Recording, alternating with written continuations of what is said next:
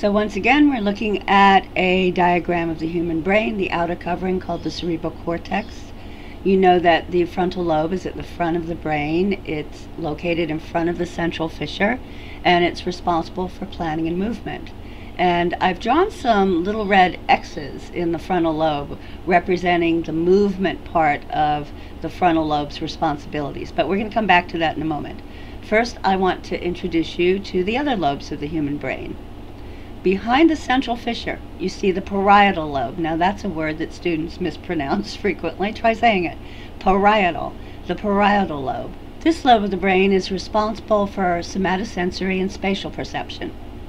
So look at the first four letters of somatosensory. It's soma.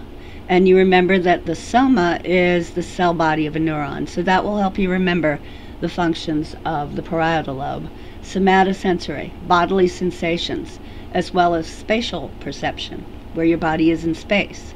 Are you standing or sitting right side up, or are you upside down? Are you leaning to the left or leaning to the right? Is your body being touched? Where is it being touched? Are you being touched on your left hand or your right hand? These are the functions of the parietal lobe. Now, something interesting about the parietal lobe is that when there's severe damage to the right parietal lobe, then an individual is likely to exhibit something called left side neglect, meaning they neglect the left side of their body. If they wake up in the morning and start getting dressed, they'll put their right arm in the right sleeve of a shirt and forget to put the left arm in the left sleeve, or the right leg into the right pants leg, but not the left. If you ask someone with left side neglect to stand facing forward and describe everything they see in front of them, they will neglect everything in their left visual field, describing what they see in the right visual field. Then you ask them to turn slightly to the left, so that everything that they missed from the left visual field is now in their right visual field, and they'll be able to describe it. But now they'll miss everything that's now in their left visual field.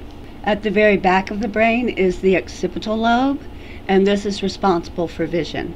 In fact, there are parts of the visual cortex where the entire visual field is mapped out. And I wouldn't do it because it's invasive, but I could place a microelectrode into a portion of the visual cortex if I were to electrically stimulate it. And now you know I can also chemically stimulate that neural tissue using a substance that mimics a neurotransmitter.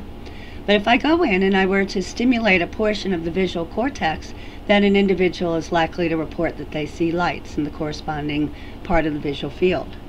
I could also place microelectrodes to measure the activity of a single neuron in the visual cortex, and then present lights or images at various parts of the visual field. And if I move them around, I'll eventually find the location of the visual field that is associated with the activity of that one neuron whose behavior we're recording.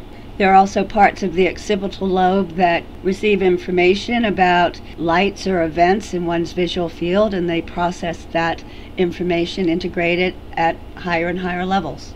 Last but not least, we have the temporal lobe of the cerebral cortex.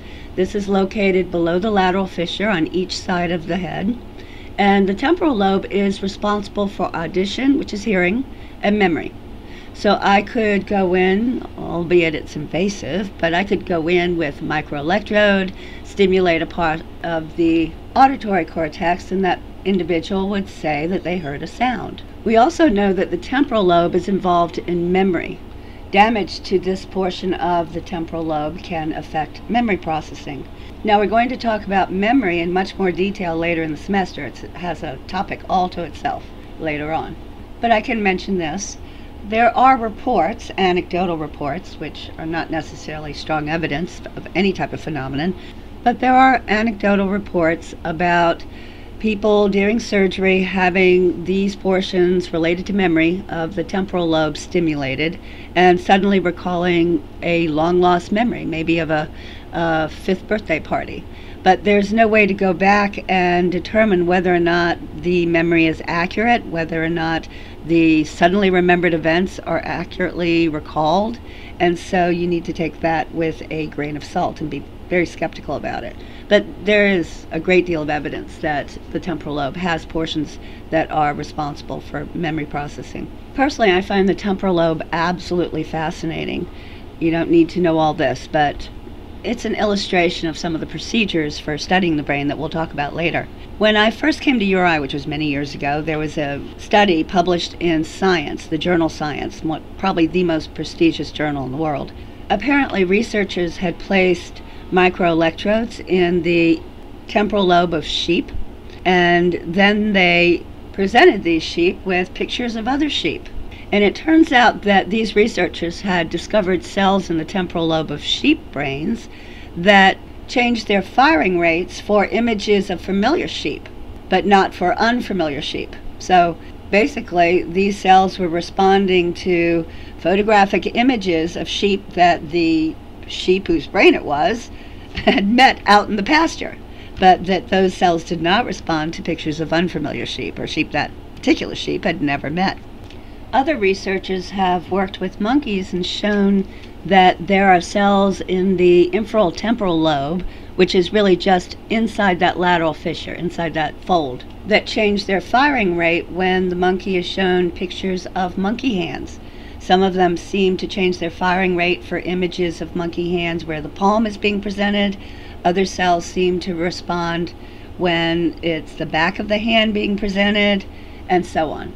These are examples of single cell recording, and it has been very useful in the study of the functioning of the human brain. But we need to be careful, because when you're doing single cell recording and presenting, say, a picture of a familiar sheep or a monkey's hand to an animal, it is impossible to show pictures of everything else in the world. So you don't know if there are other images that could cause that cell to react or to respond with a change in firing rate.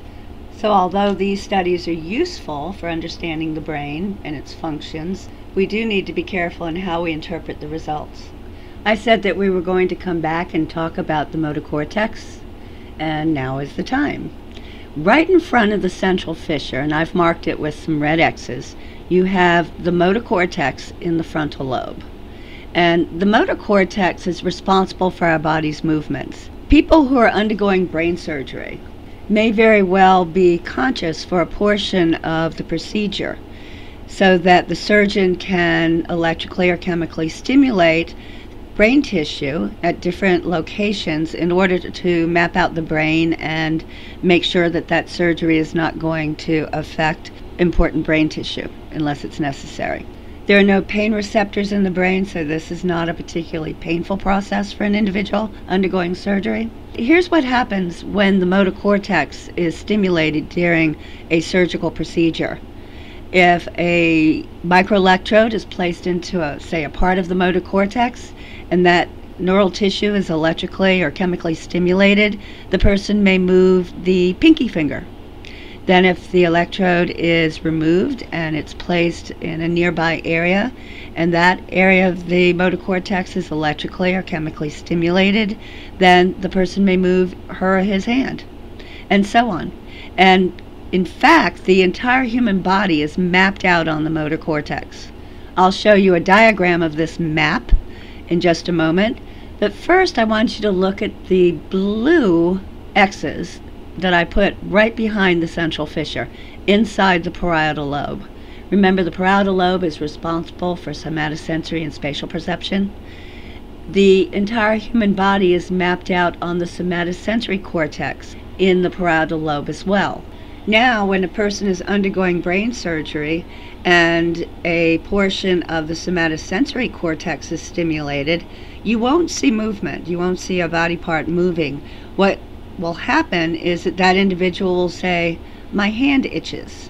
And then if the microelectrode is pulled out and moved to a slightly different portion of the somatosensory cortex in the parietal lobe, then they may say, "My shoulder is itchy. I feel a tingle on my shoulder."